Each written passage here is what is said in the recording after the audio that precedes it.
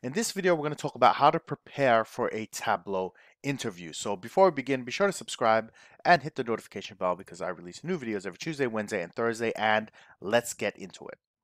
All right, so I've just jotted down some points here. It's mostly going to be a talking video, but I'll get through them relatively quickly. And these are the things I kind of think about. Now, I've interviewed people for Tableau jobs and analytics and all that kind of stuff. I've also applied for like Tableau jobs and all that kind of stuff. And it's really good to kind of understand both sides of how the interview process actually works. It's not a kind of black and white, hi, I'm this, my requirements meet the job description, then I should get the job, right? It's not how it works, right? So it's kind of an art form. There's a lot more to it in terms of just how to apply for jobs and how to get jobs in general. But this is going to be kind of more targeted to Tableau. So step number one, learn Tableau. So don't apply for a really high-end Tableau job if you have no Tableau experience or very little, right? So understand what you're actually applying for. So if you're applying for something where it's like, we need to do some visualizations, you don't have to do the Tableau backend or anything like that, Tableau server, then yeah, you should be pretty good, intermediate to expert in Tableau desktop. You don't need to know Python in Tableau, nothing that advanced, I would say in most cases, but you should be able to get a data set and start visualizing something because they might ask you to do that inside as well. Oh, and that's another one. So test in the interview. So I'll explain how you go about doing that. It's not actually what you think. So make sure you actually know the software. Make sure you know what it does. And if they say something that you don't know, well, just say you don't know. Okay, which kind of brings us to the next question. Sometimes most times you're going to interview with someone who already knows Tableau. Most of the time, because they need to know technically if you can do the job. So if you start pretending and bull right your way through, they'll know. Okay, I've had people who apply for a job and they go, "Oh yeah, I would use this technique and that," and I'm like, "What the hell are they talking about?" Right? If you don't know, you don't know. Right? So it's and really what we're trying to test, what we're trying to understand is where are you at in terms of your development? Because for me, what I'm looking for when I'm hiring someone is I'm not hiring someone who knows everything in Tableau or everything in every software because that person doesn't exist. No one knows everything. What we're trying to understand is can we teach this person? Can we mold them? Will they listen to us or do they think they know everything? Okay, so by pretending you know everything, you're doing a disservice to yourself and you're not giving them an opportunity to say, well, we'll happily train you in that, right? So the thing I always say with people is that like I can train you in any software. You'll eventually get it. I can train you how to use computers. I can train you how to do all that kind of stuff. I can't train you not to be a douchebag, or I can't train you not to be a liar or to be a faker. I can't train you that. So be genuine, okay? Um, Number three is have a portfolio. I very rarely see people do this, okay? It's one thing to say what you can do, it's another thing to show what you can do. And the latter is so much more important. So, what I did once for a job was they said, this is what we want, this is the Tableau, this is kind of the analytics we want to be able to see. So, what I did was I went through some of my old files of things that I had built or things that I had designed, and I even designed brand new ones just for the interview. So I went to Tableau Public. I went to the Interworks website. You can go Makeover Monday, Iron Viz, get some ideas and just build something interesting. Doesn't have to be job related, just something interesting, right? Do printouts on paper. Don't give them a USB or something because it means you can't discuss it during the meeting. So if you have printouts, you're like, oh, I built this and I took this data and I did that. And that's really cool because you're just like, wow, man, this person can actually do this stuff. That's fantastic. And they'll test you like, how did you build this part? So don't just download something and copy and say it's yours. Make sure you actually build it.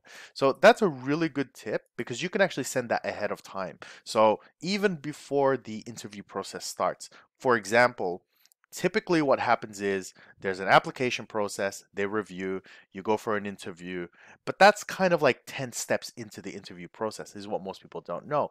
You don't have to wait for the interview process to get the engagement. You can actually start by just calling them up directly, like look for the person's name on the actual job description. What you usually see for a lot of companies, they'll just have contact this HR person with this phone number. That's the interview. that's the first phone call is the first interview. That's the first stage. If you impress them there, you're pretty much a shoo-in for the rest of the stuff. It's very hard to go from nothing into an interview with people you never met before. You don't know any details to really win them over, right? Because this is like a dance. This is like, high school formal, high school social, where, you're the guy and there's like 10 girls there and you have to kind of go in. But if you don't know them, it makes it a bit harder, right? So make sure you have stuff ready.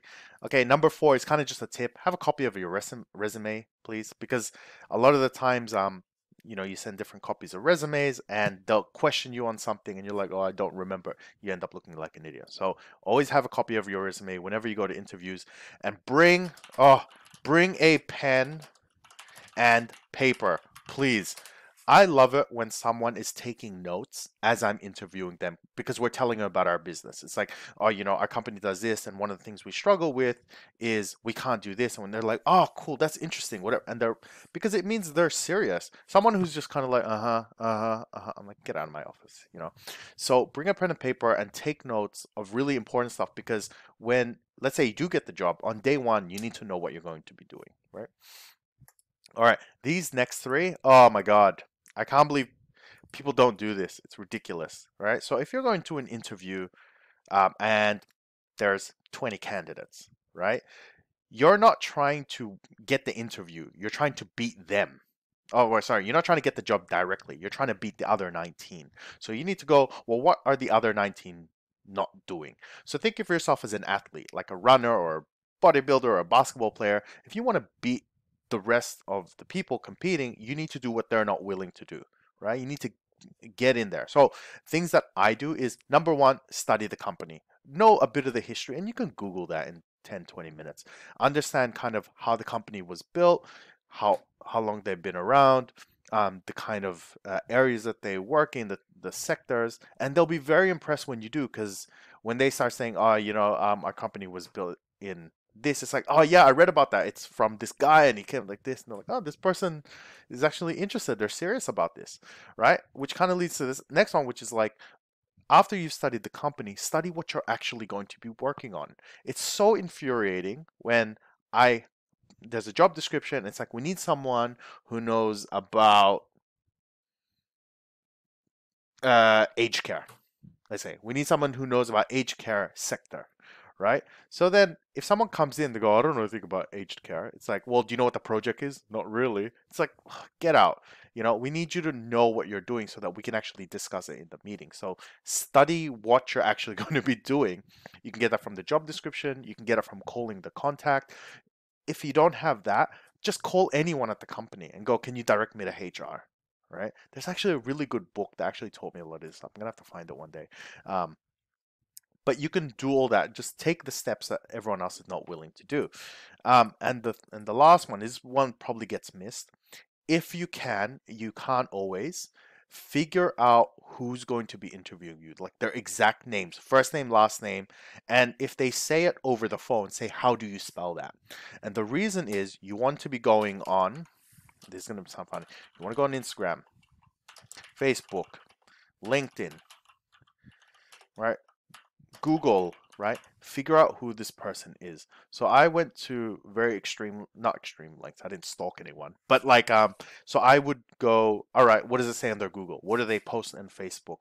Which universities did they go to? What softwares do they know? What are their skill sets? Are they married? Do they have kids? Do they travel? Are they outdoorsy? Are they indoors? Anything you can find out about the person interviewing you is valuable information, because what interviewers are also trying to gauge is, do you have the skills, and do we like you? And do we like you sometimes actually more important, because I've interviewed someone who had way more skill than the job required, like freakishly overqualified, amazing talent, but we hated their guts because they were just kind of like very douchebaggy, you know. So you need to build that rapport, and the only way to do that is to connect with someone, and you need to connect on something common, even if it's not completely true, like necessarily. So like, I know how to ride a bike, but I've interviewed with someone who's like a legit cyclist. So I'll be like, oh, like Tour de France was just on, and man, it was so cool, and this and that. And they're like, yeah, yeah, yeah, this and that. I've had ones where like I found out the guy was a bass player, so I was like, oh yeah, I play a little bit of guitar, I do this, and do you know about this bass player? So I would study the different bass players who this person might like because of their age, right? Go the extra step if you're really serious about getting a job. So what I found like over time is when I first started when I was like 20, you would apply for like hundreds of jobs and nobody calls you back. When you get older and you start learning how this kind of stuff works, you understand how the interview process works, you get better at your skills. And this is a skill, anyone can learn this communication skills. You apply for less and less jobs and you spend more and more time on less and less applications. So for me, it went from like hundreds to now, like if I'm getting a new job, 2 or 3 applications that I'm super serious about, and most of the time I get it, right? Okay, number 8 is have fun and breathe. Okay, sometimes people come in and they look like they're about to have a heart attack, and I think sometimes it's just the pressure of an interview. And what I like to do is and there's a lot of Tony Robbins stuff you can do and kind of training. You're just gonna relax. Take a really deep breath, make sure you drink a lot of water, get to the interview place like half an hour ahead of time, but you don't have to go in straight away. 30 minutes is too eager. But 30 minutes in the area because you never know what could go wrong. The tram breaks down, your car breaks down, the train is late, whatever, you can't find the place, so make sure you have enough time.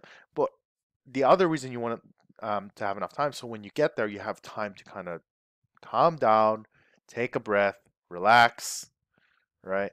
Before you kind of go in. And remember, as soon as you're in the vicinity of the area, you're on. That means how you walk, how you talk. From me getting off the tram or the train or whatever, I am in performance mode. I'm smiling, I'm having a fantastic day, I'm like loving life, I'm looking like this, right? Because you don't know who's watching you. There was a story I heard of he's now a CEO, um, and when he started in the company, he started at the very bottom. And he was trying to be a mechanic, but he was like 16 years old, didn't really have much skill. So, he went for the interview. He thought it went well, but as soon as he got out into the car park, his tire was flat.